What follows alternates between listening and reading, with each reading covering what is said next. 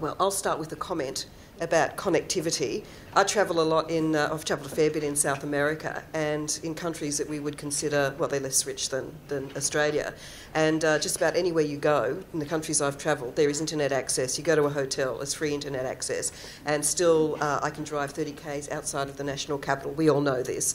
And there is no internet access. So there's a kind of a mismatch between what governments are doing, putting so much stuff online and expecting us to engage that way, when we don't have that connectivity, and when we still do, as we've heard today about the digital divide that leaves so many Australians, especially some of the most vulnerable, unable to access the services that they are probably most likely to need. So what can we do about that?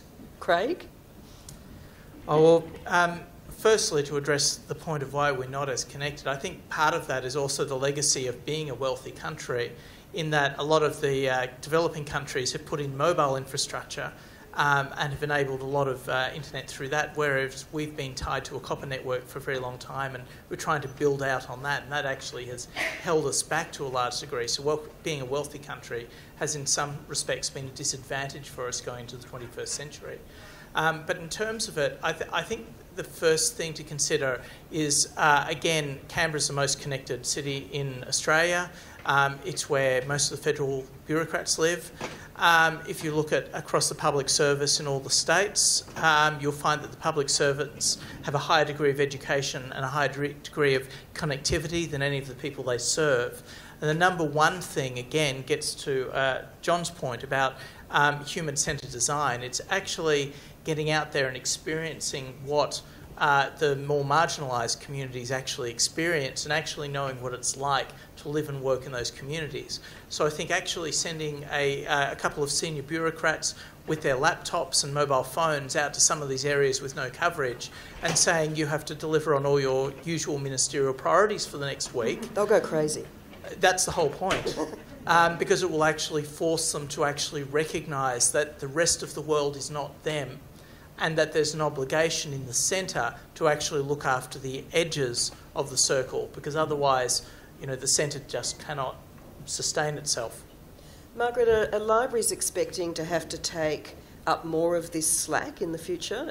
When I say slack, the need to provide places where people who don't have that connectivity or those skills to come?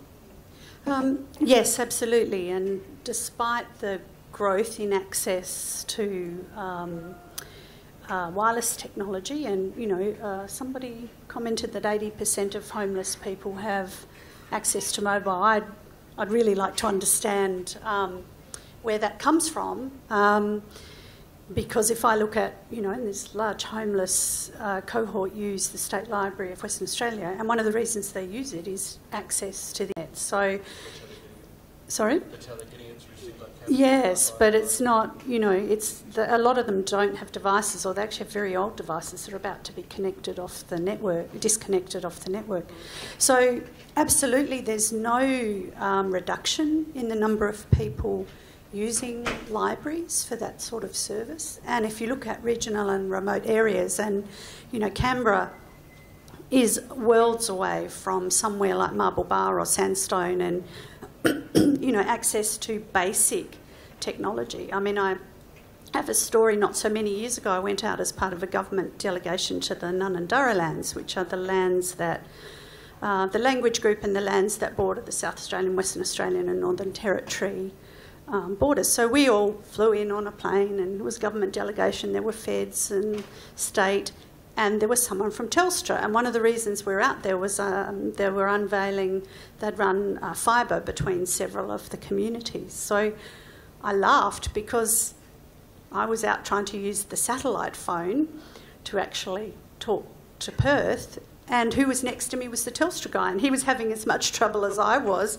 actually trying to use a phone out in these areas. So, it's completely chalk and cheese to the sort of environment you have here, and yep, 30k out, you can't get a mobile phone coverage. That's the same in Perth. Last time I headed up North Bullsbrook, my phone dropped out. Now, Bullsbrook's a residential area, and, there's a library there. They're probably struggling for internet. So it's a really major issue, and how the NBN is actually going to solve that.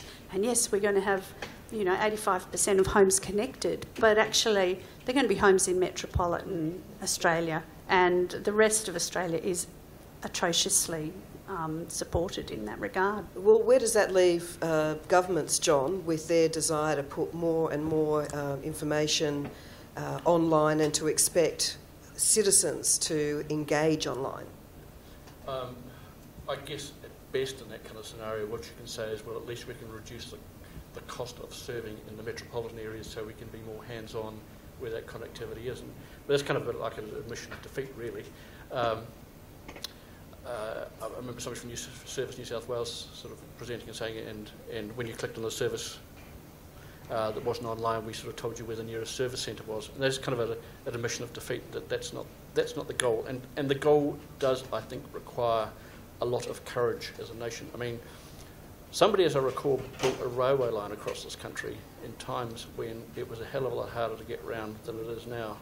And I think it just needs that kind of balls, frankly, to get in there and start doing it. It will take a long time, but it's the old journey of a million steps or whatever it is. You have to start somewhere and start doing it and start connecting, and it's going to be long and it's going to be hard, and that's the nature of things. It has to, if we believe, it has to just transcend election cycles or whatever it takes. Good luck with that. Yes. Question? Yes.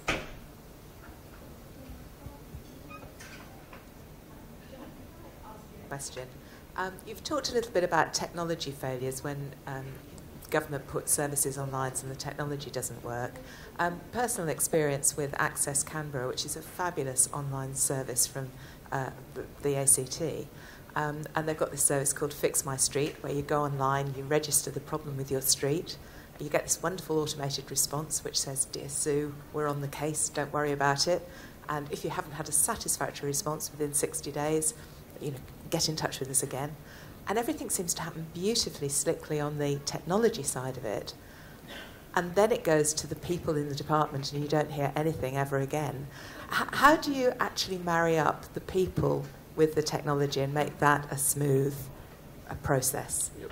It's a very good question, and it's one of the reasons why the term digital was coined, I think, is that it's as much about culture change as it is about technology. And actually, in many ways, if I had a choice between I could wave a magic wand and the culture would change or the technology would change, but not both, I would have the culture change by magic because it's a much harder thing to do than the technology. We have to change the way people think about it. I have an expression called a POPS, which is a passive obstructive process pedant, which people you find in private industry as well as government who are well-intentioned and they have a process and they're going to follow it. And they forget that actually the purpose of the process is more important than the process, and trying to get that sort of thinking that sort of says, actually we can make this better, we can strip these things out. Whether it's online or whether it's actually in a service centre, if we're asking somebody's address, I mean, still with forms you fill them in and you have to put in your address several times. I'm sure that'll happen when I do my paper ATO return this year. That cultural change is different. Now, there's some things that you talk about there where I happen to know that connecting that back end back to the front end is an area of discussion. And again, it's kind of using the digital world to actually make your views felt, like with feedback through the online channels, it's really, really valuable because it's much easier for our Access Canberra people to say, we've got to change this, we've got to invest in closing the loop on this. If there's data coming in from the citizenry saying, you're messing with our minds, you say you're doing this stuff, but we never know, please close the loop. We then have data, we can actually some real user experience stuff that we can put into it. So again, be demanding is that red catch cry. There's also Chief Minister Talkback on 666 every Friday where you can just ring in. Oh, now I'm in trouble. I did not tell you to go and complain to the Chief Minister, all right? Another question? Yes. Oh, down here. Oops. Microphone race. Thank you. I guess I'm just picking up on John's suggestion that we be a bit more demanding, and Alex's throwaway comment that terms of use or acceptance are nonsense. Could you think of ways that we as a profession could be a bit more radical and sort of circumvent government to, provide better access?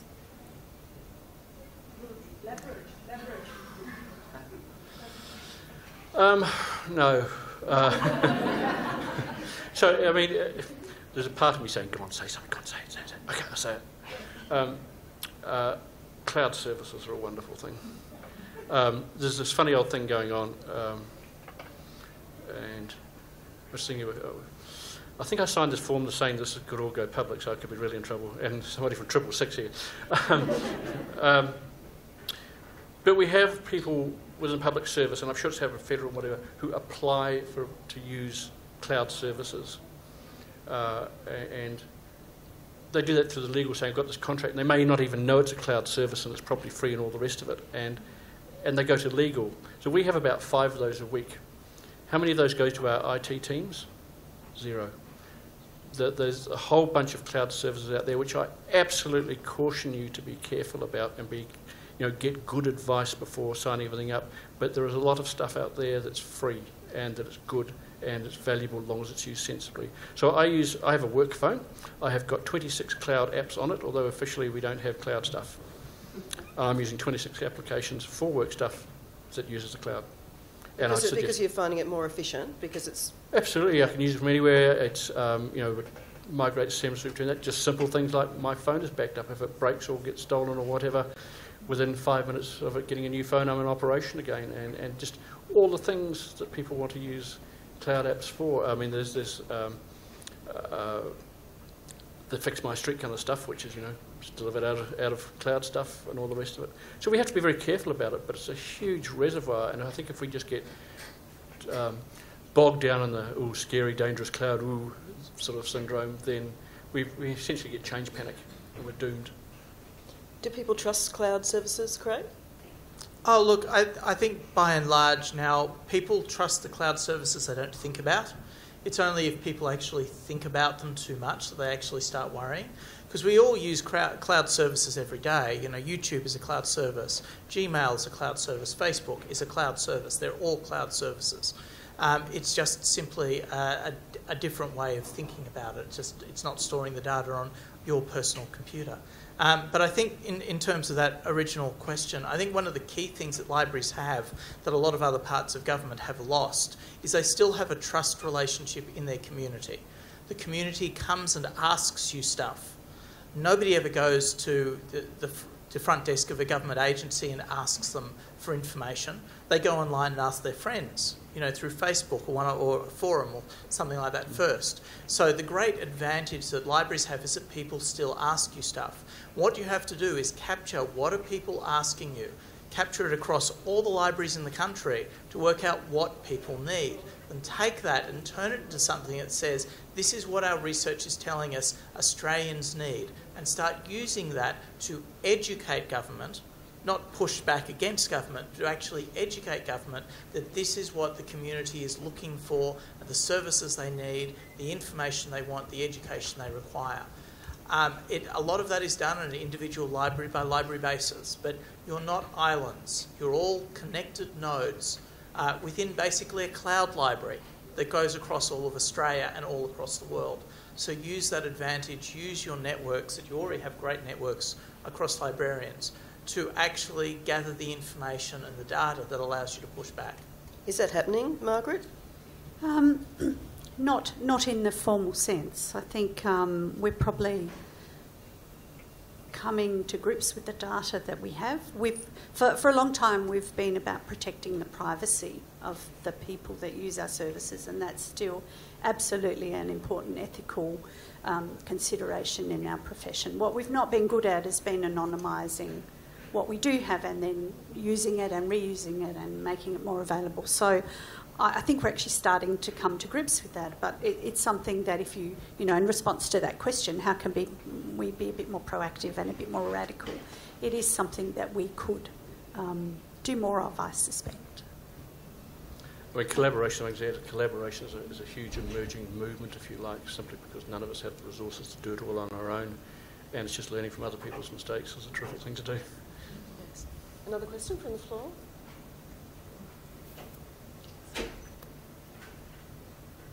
Kind of going off on that idea of collaboration, there are often initiatives where we can bring people together and ask the right questions and collect the information together.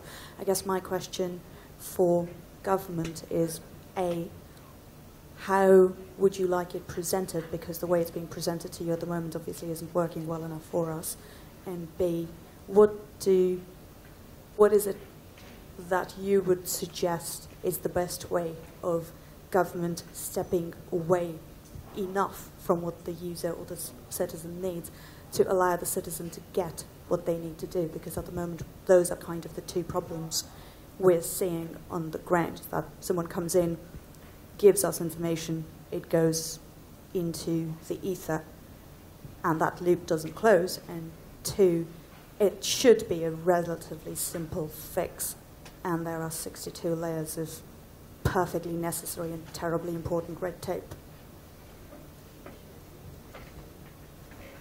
Can you, just repeat the first bit of that question about the presenting of... So when the information gets collected, say, for example, I can tell you how many questions we've had on internet speeds in the public libraries and the ACT over the past year, and I can tell you that because our citizens aren't as demanding as I would like them to be, and because I'm not able to tell them to complain to the Chief Minister either, what I have typically is more of a narrative and a pattern than discrete data points.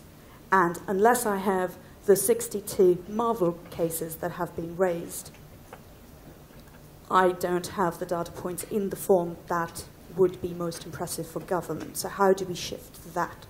What is it that we can do to be talking in a way that is heard more? So, yeah, that's like how to... So you're saying how can librarians working on the front line, knowing what they know, seeing what they see, how can they shift that information to government? How can they get that information up through the channels? Yeah. You're all looking at me, so I'll give it a shot. I'm not sure I heard fully, but ringing me up every other day with "I've got this really neat idea" is not the way to do it. I should make that clear. There is, I think, that whole collaboration of getting what wins business cases, if you like, which is where these things end up, is vision and something that is quite simple and capturing. And somebody who should remain nameless reminded me that I said libraries are boring. But there was some more context to that, which is in the context of how you get a business case around a library up. It's not sort of like light rail or something that's exciting or to capture attention. And I think actually it's not the quantity, but it's actually taking an idea and actually distilling it down into something that can really capture the imagination. And it's kind of, three good things that can happen. And then people are ready to listen and sort of start, what's the vision you have? And then, yes, there's data underneath that you need and all that sort of stuff. But there is this kind of, if you can come forward with this is how I envision the future for a citizen in our patch, and it could be so much better if we did this, and why that would be better, and why the government would save lots of money is always a winner, and those sorts of things. But why it would take calls off a call centre, is the facts underneath it. But fundamentally, selling that vision is the thing. And I know people like the Chief Minister, very, very into that. What is the vision? Really wants to hear it. I can be a bit more subversive because I'm not in government at the moment. And I guess the other thing you can look at is you can always go around it. One of the beautiful things about the internet is it routes around damage. Bureaucracy is considered damage in internet terms. So the first thing you can do, you have this wonderful information from the community about the community.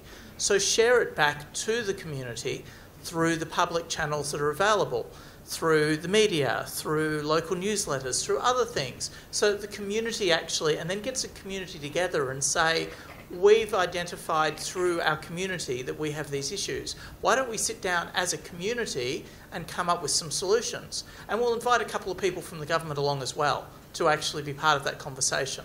So if you think of it as something along, there's obviously a lot of people have heard of hackathons and similar sort of things, and there's literally a couple every week going on now across Australia. They are good for solving problems because they bring people together in a supportive environment to actually do that.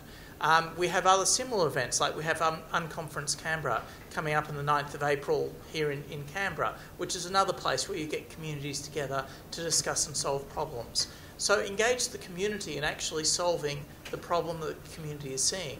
Like, firstly, you might find things that you can then build into a business case, which is a vision to government, and you also might find things that the community can actually solve on their own without getting government more deeply involved. Libraries are a central place for the community. You don't just have to be the passive custodians of knowledge. You can be active facilitators of community conversations and engagement. So you're not just a passive role anymore. Absolutely. Could I just add to that, one of the challenges with any government is to actually get that feedback of a genuine cross-section. It's usually the same old characters that turn up with their opinionated views through the media or whatever. And I know for any government, getting that genuine broad spectrum of consideration, often particularly younger people who are going to inherit whatever the government does, it can be a real challenge. And also timing is crucial. It's an election year. That's always a good thing. I would like now to hand over to NSLA project managers of the Literacy and Learning Project, Anja, Tait and Rebecca Ong. Thank you. And thank you once again to our panel.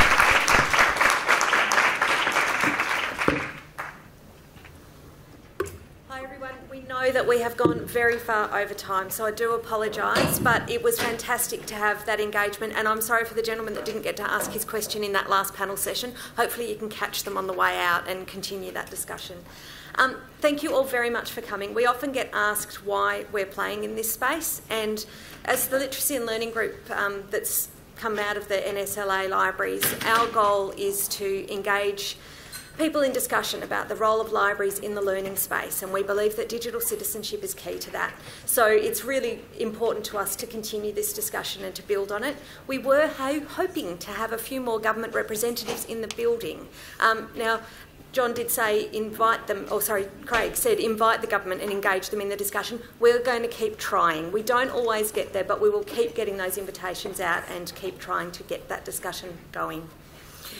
We were invited to summarise and close the session as we've gone so over time, and we feel that the two panel sessions were a wonderful summary of breadth and depth of the conversation. We would like to say goodbye and thank you for your time today. And thank you to NLA for hosting.